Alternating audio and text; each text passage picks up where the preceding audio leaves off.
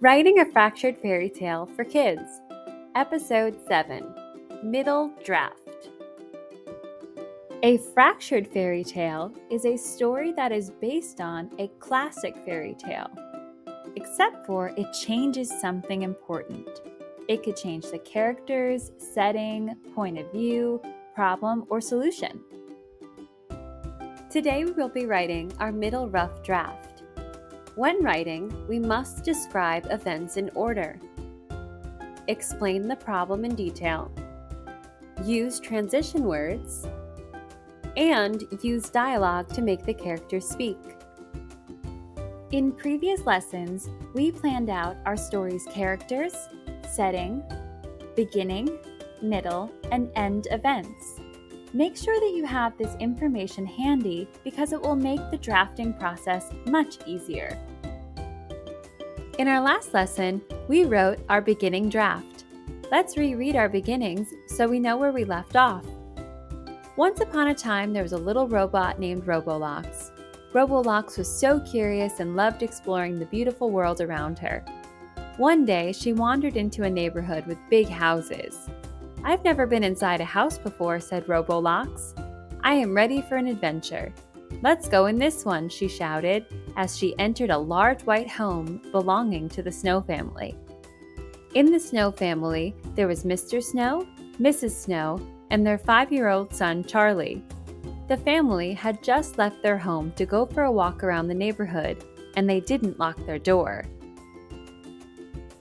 Now I can start writing my middle draft. Here are some reminders to help me when writing. Describe events in order. Explain the problem. Use dialogue and transition words. Here I go. Robolox smelled something yummy when she entered. She saw 3 slices of pizza at the kitchen table. The first piece she tried was too spicy. The second piece was too cheesy. The last slice was just right, so she gobbled it up. "That was delicious," said Robolox. Next, Robolox saw paint and an easel.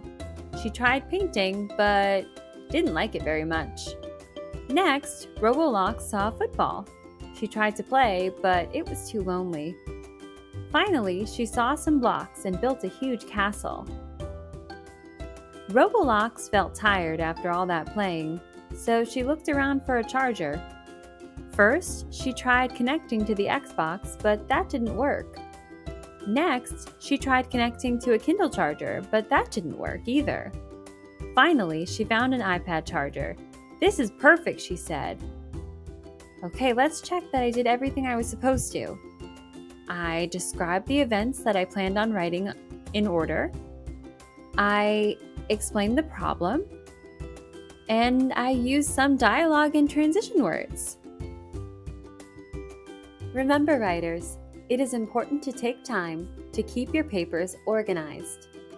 So far, we have planned out our characters, setting, and events, written our beginning draft, and our middle draft, and next, we will be drafting our story endings.